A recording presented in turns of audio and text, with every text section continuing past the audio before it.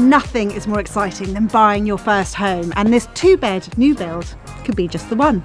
Let's go check it out. Now, designing your first home, I appreciate, can be a really daunting experience. You've got the whole house to think about, and you're possibly making some big investments with new furniture and stuff. But I've got a few tips here to help you get it right.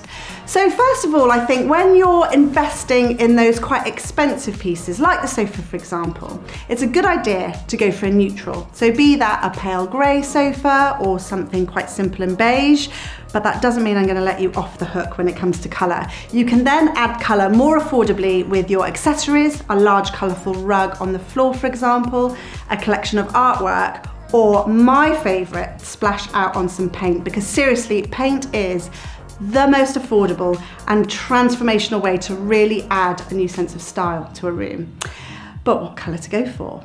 Should you go dark and dramatic or pale and interesting? Well, I'm not going to tell you that, because that is your job to really work out what it is you love and find your own sense of style. So hop onto Pinterest, open up an Instagram account, follow people who really inspire you, look for rooms that really give you the chills, and that way you can work out your own sense of style. And when it comes to paint, the news is the trend in interior design is no longer for one feature wall. Oh no, this is a all-wall strategy when it comes to rolling out the colour in your home. So you want to invest in lots of tester pots, see what they look like on each wall of the room as the light changes throughout the day, and then just go for it.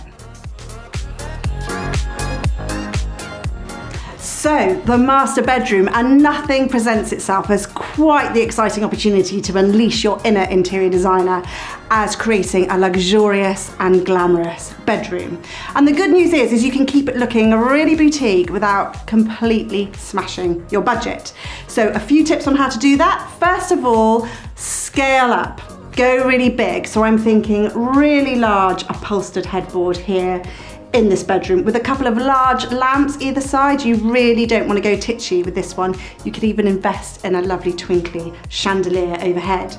And then it's all about adding the accessories and layering all those beautiful textures. So I'm thinking velvet, silk, cashmere when you're picking out cushions and throws to dress the bed. Another way to make a real style statement in the bedroom is with wallpaper, and seriously, wallpaper has never been quite so fashionable as it is in interior design right now. And I'm talking about really large scale, quite flamboyant prints and patterns as well.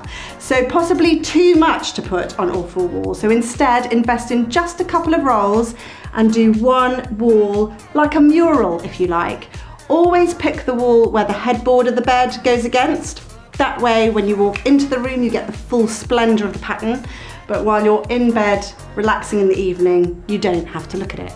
And then it's all about creating that right vibe, the right feeling in the space. So I'm thinking low-level lighting, maybe a couple of scented candles, and no giant TV opposite the bed. That is a complete passion killer.